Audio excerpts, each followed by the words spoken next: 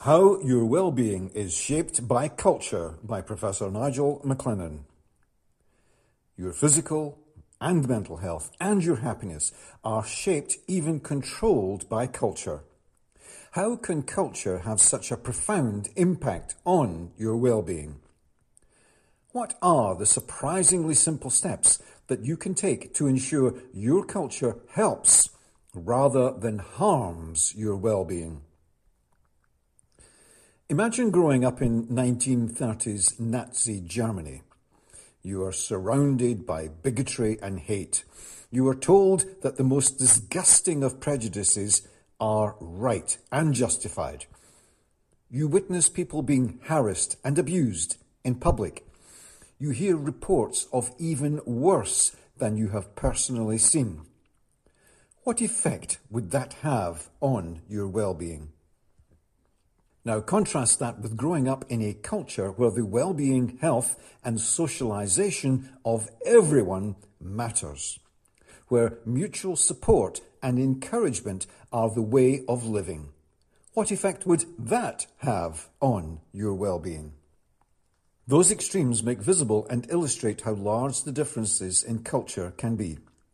Almost every aspect of our lives is influenced by culture, from the clothes we wear to the food we eat, from the work we do and how we do it to how we spend our leisure time.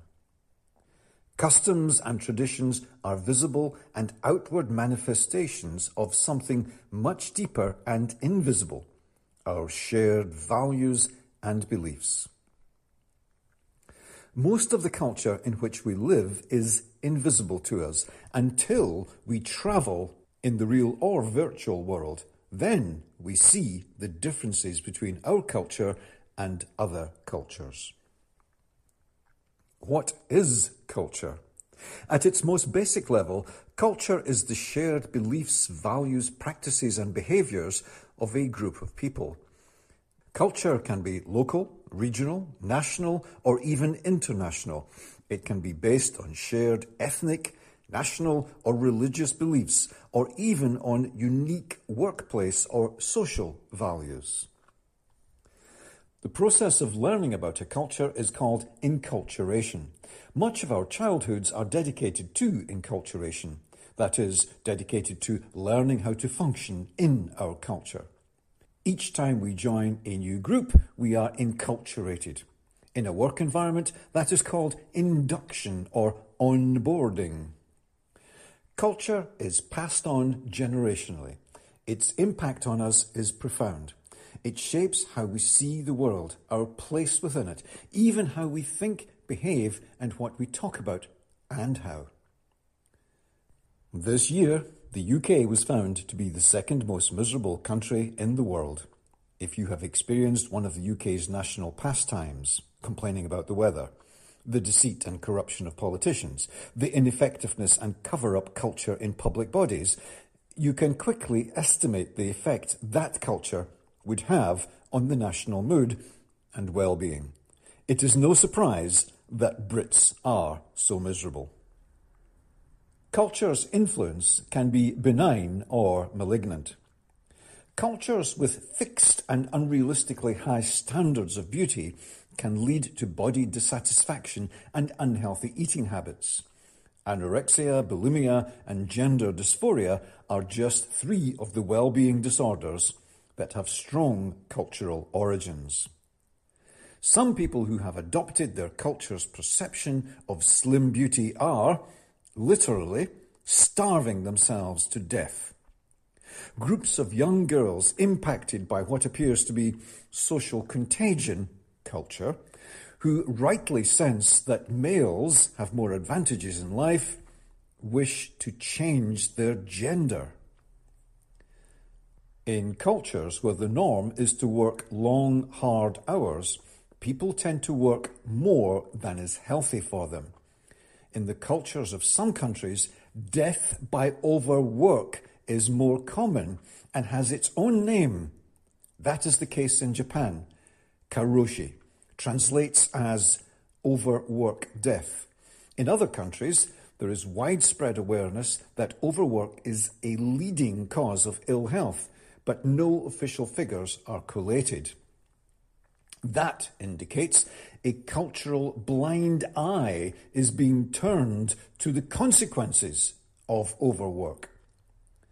The culture of overwork is thought to be one reason the longevity of the USA citizens is around 6 years shorter than EU citizens.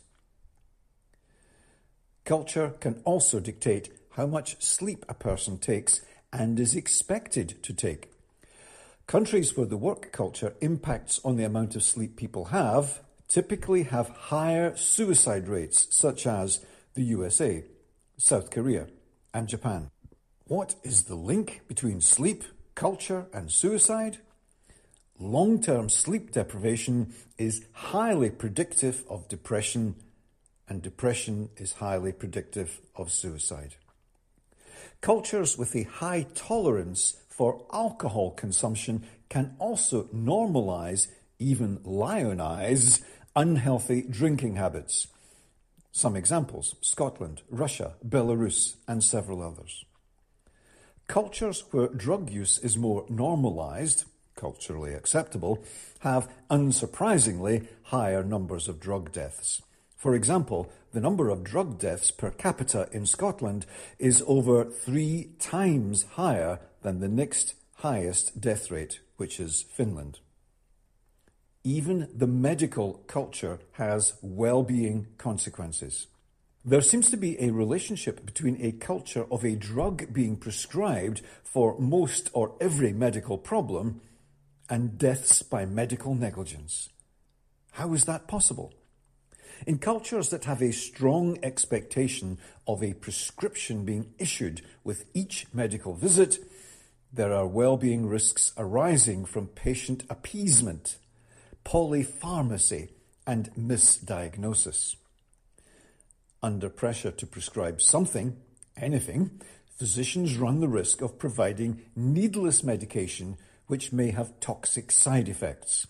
Equally, prescribing multiple medications to be taken simultaneously increases the risk of interactions and adverse side effects.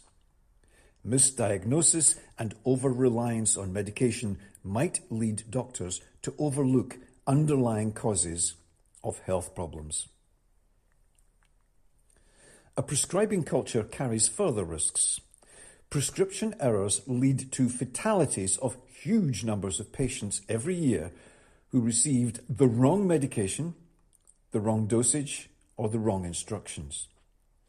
Medication monitoring issues also lead to multiple fatalities from not adequately monitoring patients for potential side effects or interactions with other medications.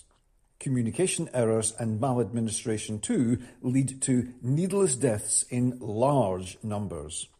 Many of those deaths can be traced back to an over-prescribing culture. Here is just one example.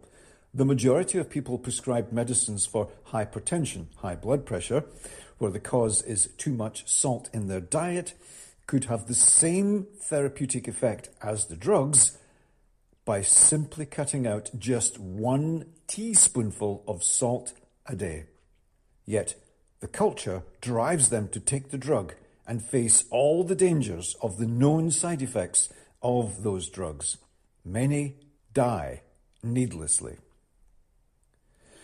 Around the world, there are what are known as blue zones, locations where people live longer, healthier lives than others. They include Sardinia in Italy, Okinawa in Japan, Loma Linda in California, the USA, and Ikaria in Greece, and Nicoya in Costa Rica. What do they have in common? Culture. Despite their vast geographical distances and different languages, each of the blue zones share 5 cultural elements. Physical activity is integrated seamlessly into their lives and is not attained through formal exercise routines. Their diets consist mostly of vegetables, legumes, whole grains, and fruits. They have strong social networks and shared bonds of belonging. They enjoy a sense of purpose and meaning in life. They have effective methods to manage stress and thus live more relaxed lives. Final thoughts. Can it really be the case that culture can have such a profound impact on our well-being? The Blue Zone cultures create a longer, healthier, and better quality of life. It seems that first we shape our culture, then our culture shapes us. Choose wisely the culture of your friends and colleagues. What are the surprisingly simple steps that you can take to ensure your culture helps rather than harms your well-being? In every part of the world, there are those who want to live long, happy, active, connected, mutually supportive and purposeful lives. Find people who share those 5 Blue Zone cultural elements and make them your in-group. If you can't find such a group near you, create one. What will you do today to find them or join them or make your shared culture one that boosts your well-being?